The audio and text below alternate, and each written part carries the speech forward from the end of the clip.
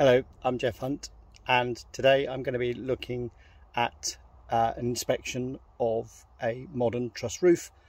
This is a case study, so I'm going to just quickly go over some of the observations that I make when I'm up in a truss roof. There are lots of things obviously to take into account for a truss roof, but here are my go-to observations. So here you can see we have the standard trusses.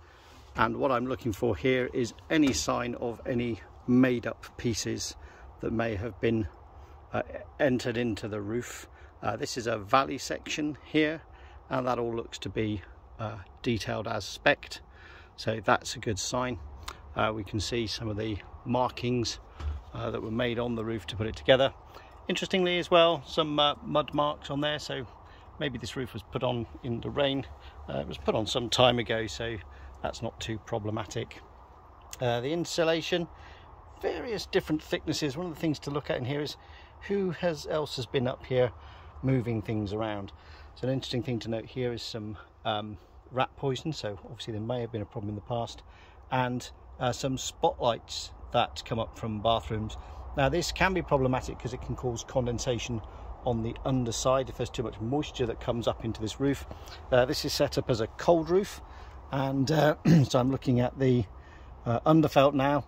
Fairly taut plastic underfelt, typical of late 1980s into 2000s, and this house was built in 2000, so that's quite old tech really for this kind of thing. If we turn the torch off, we can see some daylight through, which gives us some idea that there's relatively good ventilation. I will just drop my moisture meter onto these rafters just to double check, and you can see there light coming in through the thing. So if you do just turn your torch off momentarily just to see if there's any light coming in. And as we look around this way as well, we've got the struts and the laths that have been nailed in. 2 nails, that's fine. Coming through this way, yes, there are some footprints in the insulation, so people have been up here for some reason.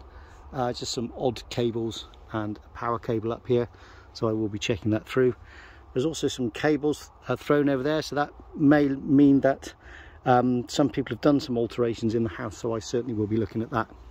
I will be lifting the insulation. I'm not doing that now because I've taken my mask off at the moment, so I don't want to disturb anything, just for the purposes of the video.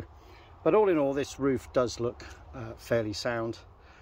This is a roof that's hipped at both ends.